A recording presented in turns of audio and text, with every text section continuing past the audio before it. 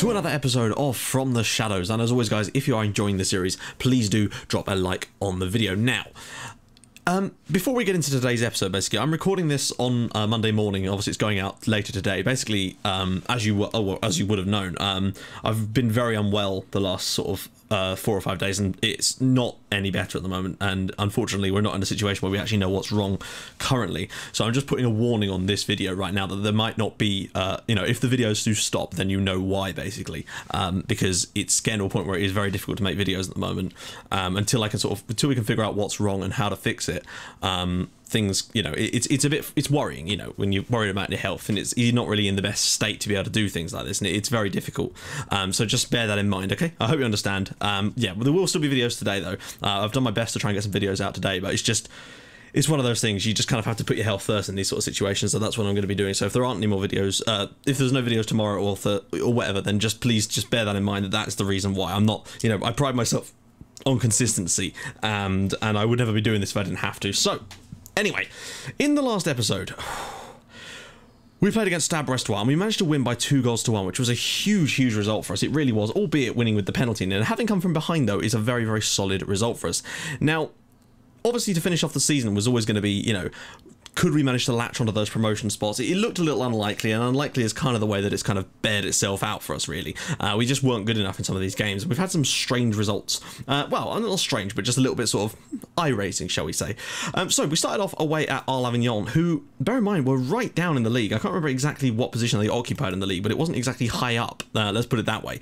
And unfortunately, we just weren't quite good enough on the day. Mamadou Niang gave him the lead just on the stroke of half-time, which kind of was annoying because, I don't know, and we also got an injury to Jason Boilion a couple of minutes after that, which kind of just set the stall out for the rest of that game. We had to kind of play players out of position then, and things did not exactly go that well. However, in the second half, Johan Via, who I think has won Player of the Month this month for his absolutely outstanding performances, did give us an equaliser just before the hour mark, and I would have taken a 1-1 draw, I guess. They aren't the best side, but away from home we've struggled a little bit, so it would have been nice to get just a simple result for a draw. Unfortunately, with 15 minutes to go, Mamadou Niang gave Avignon the lead again, and they managed to see out the game and beat us 2-1, which is a shame, but sometimes you get results like that. We've been on a good run, so we were bound to get poor results. You might notice that Milan Barros is a player for Avignon, as is Gaël Givet, who I believe used to play for Blackburn Rovers. I don't know if that's correct or not. It might just be my brain messing up at the moment. So, next up, we had Stade Lavallois, and again, this is one we should be winning for me. Like, we were definitely the better side in this one, and I felt really hard done by that we didn't manage to get the result, and it was a shame. They took the lead, which was even worse, through Sebastian Renoir, and we managed to get back into this relatively quickly through Ivan Antelek, who is still banging them in, but he's gone off the boil a little bit this month. He's still getting the odd goal here and there, but I just want to see a little bit more out of him. Then again, I suppose I said that earlier in the season, and he actually did start to pick up. So I guess I should be happy with the performances that we're getting out of them at the moment.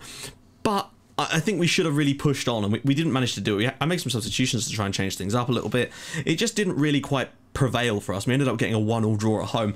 They're not a bad team, though. I mean, they were 10th in the league, only a couple of places behind us at the time, so it's fair to say that they're a reasonably good side in this division, so a 1-1 draw isn't the worst result in the world. Finally, in our next match, we got a win, and we'd expect to get a win here because it was at home against struggling Ajaccio. However, it still was in the balance at times, and again, a couple more niggly injuries in this one, which did not help us in any way.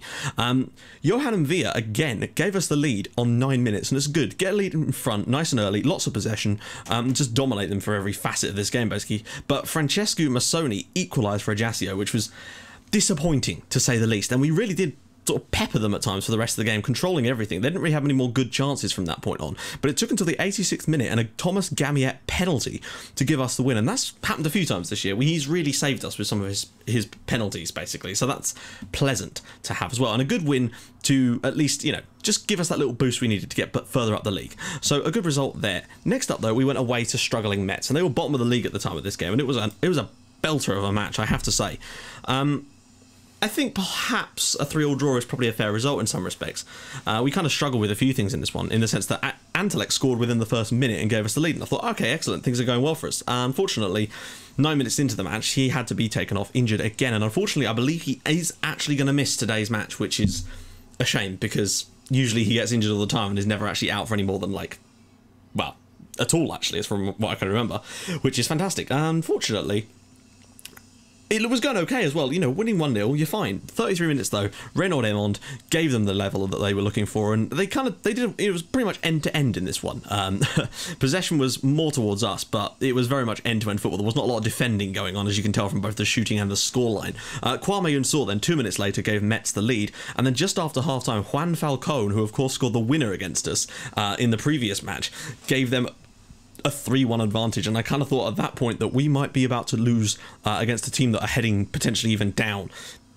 Then I brought on Johan Villa at half time. Yeah, it was at half time, and he turned the game around for us basically. I mean, not initially. There was obviously the initial going further behind through Juan Falcone, but after that, Villa just ran that midfield, managed to grab one back for us to make it 3-2 on 54 minutes, and then with 4 minutes to go, gave us a point, and that was a huge point for us just because it stopped us from losing a really poor match again, and we don't want too many results like that. We're getting a bit bored of those now. And in our final game, we were at home against Troyes, and it was a poor one again. I feel like we were a little bit unlucky in this one.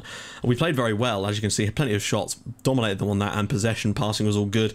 They even had a man sent off after 74 minutes, and eventually we had a couple of substitutions that we had to be making through injury though. Didats and Antelek again, who, oh no, sorry, apologies. It was this injury that's kept him out for 2 weeks, not the one in the previous match.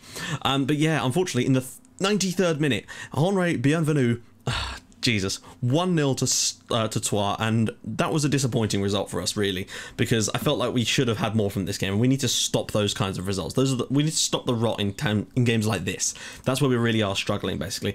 And that kind of leaves the league looking like this, and you might notice that Metz have jumped out of the relegation zone. They've actually won a few more matches this month, and somehow have hauled themselves, if anything, out. Any one of those bottom, well, Sochaux are already down, which is amazing to say. I can't believe they're actually down. They were a top flight team like 2 seasons ago. In fact, I think they actually started this save. No, they wouldn't have started this save. They would have been just relegated. But Arles Avignon could still go down. Metz, of course, Amiens, who are playing today, and of course Ajaccio look pretty much done as well. As for us, the highest we can finish would be 7th, but the lowest is technically 12th, although that seems a little unlikely. It's more likely that we're going to finish as low as 10th, because it is an away game, so it could be tough for us. As you can see though, Didats has now got the top average rating in the league. He's been slowly climbing that one up lately, and playing some good stuff in the process. Let me just have a look at key pass stats. Yeah, look at that, Didats with 109, and Quinta Barrera above that as well. That's fantastic to see. Let's take a look at the squad. Top goal scorer for us is Ivan Antelek with 15, but he will be missing from today's game. Johan Villa into number 2 there with 9 goals, which is fantastic as well. As for assists, Didats is on 9, and player of the match, we've got Didats on 6. Of course, he's very, very good at creating. Probably could do with a few more goals, maybe, but I don't know. I'm liking it. Average rating, of course, is Boalion still, but I think that's because of those, I don't know, maybe he's done really well in some cup games. Key area challenges, we've got 130 for Medellin. That is fantastic. As for key passes, of course, you already saw, but 115 and 111 for Quinta Barrera there. Key tackles, 12 for Masavu King, and interceptions, 439 for Loic Puyol. Lovely old job. And Didats has come down in value a little bit, but I'm assuming that's because of contracts and stuff. So, let's get into today's game. Apologies, this episode might be a little bit short. I assure you I am feeling horrific right now, but I did want to get one episode out today, purely so I could put a statement on it to say that, you know, please bear with me if there is any sort of gaps, essentially. So, as you can see, Lorient are up, as are Nantes. It's between Stade Brestois and Troyes to go up in that last spot today. Metz have done well to haul themselves out of trouble, considering they didn't win in their first 17 matches. That is saying something. Jabali will lead the line for us today. Are we going to switch a few things around in here? Yes. I'm thinking, yeah, we'll get Dominic Gape on the bench. That should do it. But yeah, so let's get into this. Now, we've got options on the bench. With Djorkaeff is there. They're the favourites for this game, and a win for them could see them safe.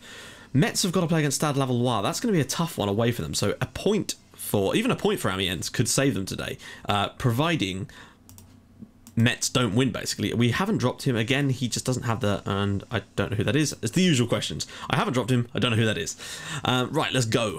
Let's do a quick this. That's already good. Lovely old job. And we are going to be going in like so. Sorry, the mouse is messing up a little bit as well now. Right, here we go. Let's do this. A win would be fantastic, because we've not had that many away wins this season, and they're not a good team, but we've I don't know. I think our chance to beat them was the opening day. Vignaud, ball in, headed away. Oh, Ekshogui can bring this down. It's good to see him getting some game time. He's finally sort of got a bit of a run in the team due to lack of injuries that he's had. Boilion, oh, he's overrun that a little bit, but can he keep the play going? Can we keep it counter-attacking? Pereira, back to Boilion. Can he whip this across? Will Jabali get in there, perhaps? Whipped in, Ekshogui, and Puyol will mop that up and get it back out to Boilion. Can he whip a ball in again? Can he find a pass? He can. Ekshogui with the goal. Oh, wow. Off the crossbar, and what a chance that was to open the scoreline here. That's a good start for us. It's positive. We've looked solid. Just going to take my glasses off because they're making my eyes go even more funny. Boilion, Pereira now. Can he get the ball in? This is a good chance for us, and it's cleared away again. Pereira brings it down. Can he pull it back? He can for Puyol. Saved. Pereira, and he's offside this time. We've started this game incredibly strongly, and that is what we need to see more of. They've got a goalkeeper called Jug. I'm enjoying that name. Holtker, ball in. Poyet with the header. Oh, Riffs bring it down. Don't let the goalkeeper get out of position here. They're going to knock this back across and put in an easy one, aren't they? Oh, Poyet. Goncalves and cleared. Wow, we've got away with that one here. But Ekshogui can bring it away for us now. Is there a chance? He has got some pace on him. We've got 4-on-1 at the bar. Oh, damn it. If he could have found a way to get that ball in the box, we could have had a 4-on-1 at the back post there. Possession is absolutely crazy at the moment in favour of us, which is always nice to see. Boilion takes it, no, not takes it, doesn't take it short. Ekshogui now. Back to Pereira. Will he have a shot from there? Drops inside for Oban. Can he turn? No. Pereira and over the crossbar this time. The chances are definitely there. We're looking like the better of the two teams in the opening stages of this one, and that's pleasing to see. I'd like to get top 8, really. Since we're here. And Metz are actually winning away at Stade Lavallois, so that gives you an idea. Oh, flicked onto the crossbar this time. My God. We are creating chances. Not many clear-cut chances, it would seem, but which is surprising considering we've had so many damn highlights so far. I'm amazed that we've not done better than that, really. I think we should have a goal by now. We've had some decent chances in this one, and someone needs to put one of these bastards away. Right, let's see. Opposition. Do a few changes around here. We just need to carry on playing like we are, frankly. They've only had one shot on target in the entire game so far. We've looked really good. We've not hit the target that much. I think that's mainly because of the woodworks being clattered a few times, though, and maybe we could avoid doing that. That would be just delightful. Jabali now to bring it away. Can we catch them on the break again? They've got men back now, and Villa might actually get this. The goalkeeper's coming out, and Villa's chasing Jug. I don't know why my defender didn't try and get that. Poyet, oh, he didn't went out of play anyway. We will close him down, yes. I might make a I noticed one of our... Actually, well, we've got a highlight. No, we don't. Okay. Sorry, I was going to make my first substitution because I noticed that Ekshogui was looking a little bit worse for wear. I know Didac is as well. Actually, screw it. We're going to get Djorkaeff on. I want to see what this lad's capable of. Need to start giving him some first-team football because he looks like a really quality young player and we want to see more of him. Here we go. Oh, crap. We're going to get caught on the break now. Musilu. Oh, Medigene's been done by him. One more line of defence. He's gone round him as well, and he's missed it. Wow. Took both of our centre-backs out of the game, and he's managed to miss the chance there, which is a surprise. Valencians are beating Ajaccio, which is interesting, so it looks like they're heading down. But it does look like Metz are amazingly, despite not winning in their first 17 league matches, are going to stay up. And that is quite some achievement. I mean, seriously, that is an amazing achievement to have not won any of their first 17 games and to stay up. Plus, the points required to... Oh, wow, off the post again. The points required to stay up this season is huge, by the way. Look at this. Amiens could go down with 39 points. Oban now clears it. Pereira... Oh, what are you doing, Quinton? Come on, mate. Ball flicked forward. Just win that. There we go. Oh, and Goncalves is... Right, okay, interesting. Might just up it to attacking now, since they're down to 10 men. We should close him down. I might make one more sub here and just leave the rest. I might actually throw on Dominic Gape for... No, not for him. Didn't click that. I'll bring him... No, not for him. Didn't click that. For Gamiet. There we go. Yeah, they've only had one shot on target in the entire match. Please don't let them score with their only shot on... oh, they've actually had another one now. Musilu, and again, it's been missed. Again, it has been missed. They're down to 10 men. I'd like to think we could do better here, but it's looking like it could end up being a 0-0 bore draw. Well, not bore draw, but a draw. Uh-oh. That must be offside, surely. Oh, Siegrist has done well there to keep a clean sheet. Well, not keep a clean sheet, but keep temporarily a clean sheet. Anyway, Vignaud, ball in. Jean clears. Binet. Win that. Go on, there we go. We've got a break on that. Puyol. Jabali's through here. He's so slow. He's so slow. Gape. Has he got any support? No, he doesn't. Jabali there gets the ball and then is in quicksand, basically. Pereira and Villa. There's a little ball in behind here for Jabali. Perhaps no. Oh, wow. They've caught us out now. Musilu, and he's going to score. He's going to score. He's missed it. It's gone over the bar. Wow, nobody. They've had 5 clear-cut chances in this game. That surprises me, actually. That is actually really a surprising stat to see them have 5 clear cuts in this game. But it looks like they're still going down. Djorkaeff, cleared. Mvia, can he bring that? Oh, go on. Oh, it's a goal. It's Dominic Gape. 1-0. Oh, my God. Amiens are going to go down. Metz are going down too. Did Metz... They must have turned it around. Metz look like they're going down, and Ajaccio have turned it around. Metz are going to go down with 40 points at the moment. And that... Wow.